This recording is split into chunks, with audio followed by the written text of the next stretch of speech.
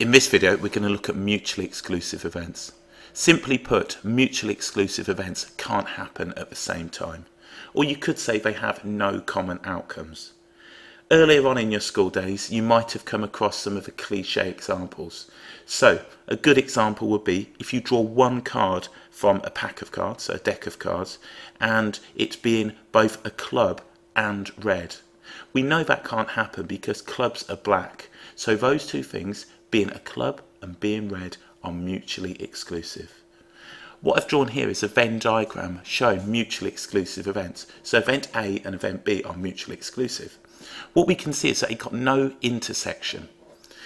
If we go back to the addition rule for probability, we know the probability of A union B is equal to the probability of A plus the probability of B minus the probability of A intersection B.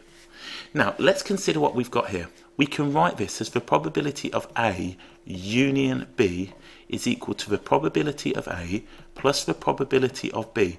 Now think about our intersection here. We've got nothing, so this is going to be minus 0, which gives rise to this basic formula. So for mutually exclusive events, the addition rule becomes the probability of A union B is equal to the probability of A plus the probability of B.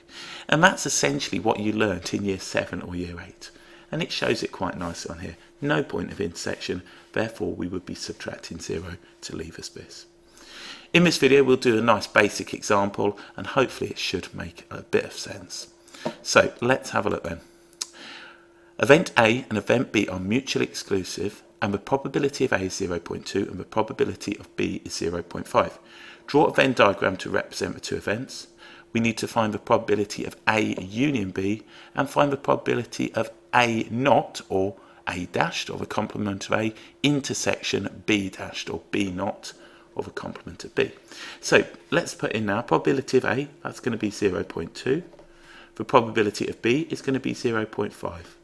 Now we've got a sample space. All sample spaces are going to have to equal up to 1. So we've got 0.2 and 0.5. So outside we're going to have 0.3.